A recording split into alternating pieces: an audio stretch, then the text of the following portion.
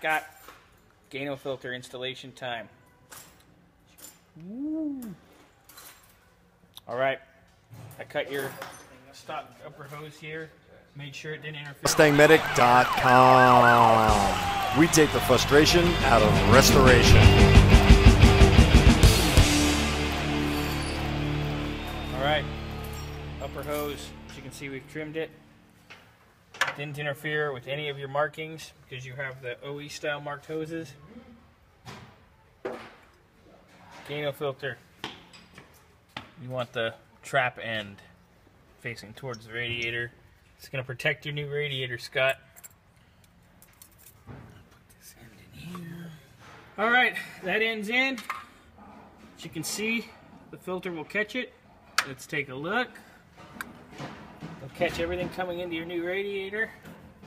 I'll put our clamp on here, as you can see.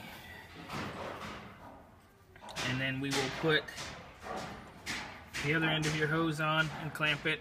I just wanted to show you that going in. As everything's installed, we still got to flush the system and the block real quick. I'll do that real quick for Scott. You'll see video of that momentarily.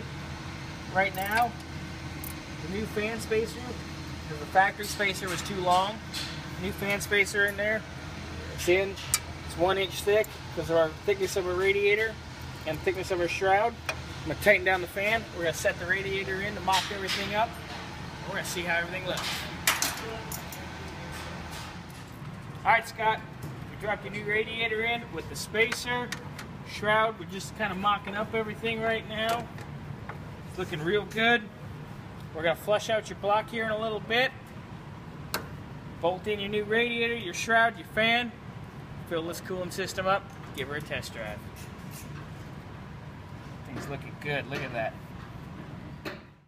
MustangMedic.com. We take the frustration out of restoration.